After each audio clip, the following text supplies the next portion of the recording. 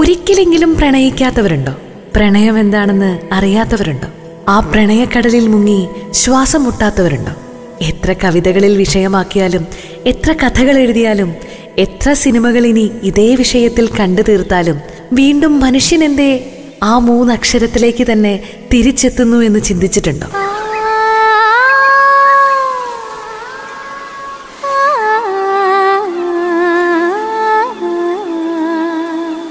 ഇഷ്ടമുള്ളതിനോട് മാത്രം തോന്നുന്ന ഒരുതരം ഇഷ്ടക്കൂടുതലുണ്ട്. മറ്റാർക്കും വിട്ടുകൊടുക്കരുതെന്നും പങ്കുവെക്കരുതെന്നും ആഗ്രഹിക്കുന്ന ഒരുതരം രോഗാവസ്ഥ. ഒന്നായില്ലെങ്കിലും ഒന്നായിരുന്നതും നടന്നതും അങ്ങനെ കുറേ ഉണ്ടല്ലോ നമുക്കിടയിൽ. മറവിക്ക് വിട്ടുകൊടുക്കാത്തത്, മരണത്തിലും മറക്കാത്തത്.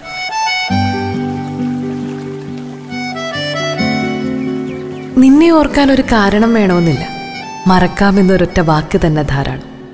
ഓരോ വട്ടം മറക്കുമ്പോഴും ഓർമ്മകളുടെ ഭാരം ഇങ്ങനെ കൂടിക്കൂടി വരുന്നുണ്ട്. ഓർമ്മകളെ സ്നേഹിക്കാൻ എന്നെ പഠിപ്പിച്ചത് നീയായിരുന്നു. നിന്റെ മൗനങ്ങളെല്ലാം പ്രണയമായിരുന്നു. വാക്കുകൾ കിട്ടാതെ കുഴങ്ങിപ്പോകുന്ന അവസ്ഥകളിൽ ഞാൻ കടമെടുത്തിരുന്നതും നിന്റെ മൗനത്തെയാണ്. ശരിക്കും പറഞ്ഞാൽ വാക്കുകളേക്കാൾ ഞാൻ പ്രണയിച്ചത് നിന്റെ മൗനത്തെയായിരുന്നു.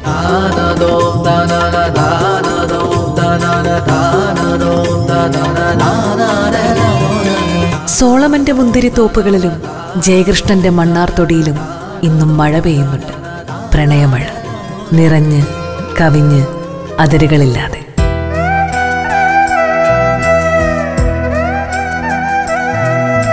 ചിലർ അങ്ങനെയാണ്. വന്നുപോകുന്ന സമയം ചെറുതാണെങ്കിലും തന്നുപോകുന്ന ഓർമ്മകൾ വലുതായിരിക്കും. പിന്നെ ആ ഓർമ്മകളുടെ കൂട്ടുപിടിച്ച് നമ്മൾ അങ്ങനെ അങ്ങ് ജീവിക്കും. ഓർമ്മകൾക്ക് മരണമില്ല എന്നാണല്ലോ, പ്രത്യേകിച്ച് ഈ പ്രണയത്തിന്റെ ഓർമ്മകൾക്ക്.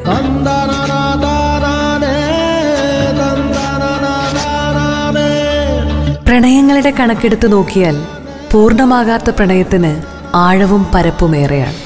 ഒരുപക്ഷെ പൂർണ്ണമായതിനേക്കാളേറെ. ഈ വിവരിക്കാനാവാത്തത്, വർണ്ണിക്കാനാവാത്തത് എന്നൊക്കെ പറയാറില്ലേ?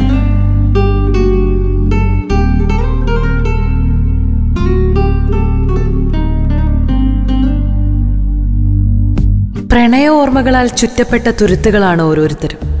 ഓളങ്ങളെ കീറിപുറിച്ചു വരുന്നൊരു കടത്തുവള്ളത്തെയും കാത്തിരിക്കുന്നവർ. ഞാനായിരിക്കെ, നീയായിരിക്കെ നമുക്കെങ്ങനെയാണ് പ്രണയിക്കാതിരിക്കാനാവുക?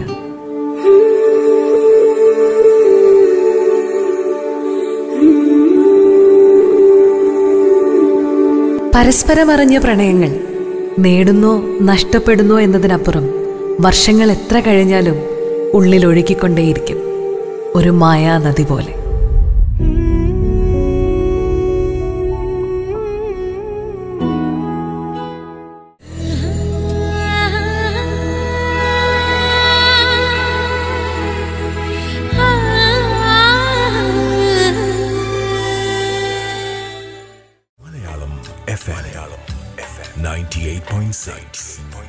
ഖത്തർ മലയാളികളുടെ സ്വന്തം ചങ്ങായി.